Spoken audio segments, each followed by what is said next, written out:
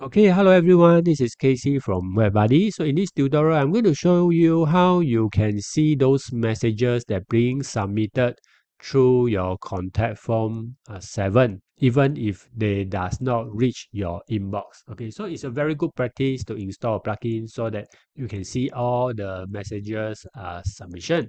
So the plugin is called Flamingo. So let us go to install this plugin, go to plugins, add new plugin. So just to share with you that this only work for websites that use contact form 7. Okay, so if you search for Flamingo, this is the plugin. So click install now. Hi, I hope that you are enjoying the video so far. In WebBuddy, we also help to fix WordPress errors, updating WordPress plugins, speeding up your website, securing your website. We also offer monthly WordPress maintenance or ad hoc WordPress related services. So if you need our help, you can email me at casey@webbuddy.sg or visit our website webbuddy.sg. I'll leave the links in the description below. Okay, now back to the video. By the way, this plugin is also developed by the same creator that who create Contact Form 7. Okay, so click activate.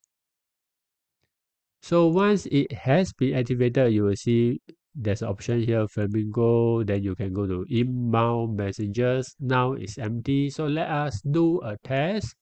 So I can go to my website contact over here. I can enter name and my email and just type in a message.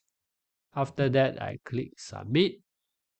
Okay, so it says that it has been submitted. So now I will go to my Flamingo inbound messages. I do a refresh, and now you can see that there's an entry here. So I can simply click view, and I can view the email, the message, the subject, all in a screen over here. Okay.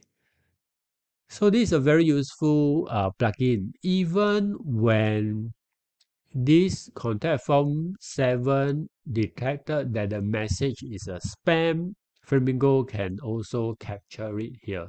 Okay, so just in case that sometimes you are afraid that this message does not reach your inbox, you can come and check your Flamingo inbound messages every day or every once a few days to make sure that you does not miss out on any contact form messages. Okay, so I hope that you find this information useful. Any questions, feel free to post in the question area below. I'll see you in the next video. Thank you.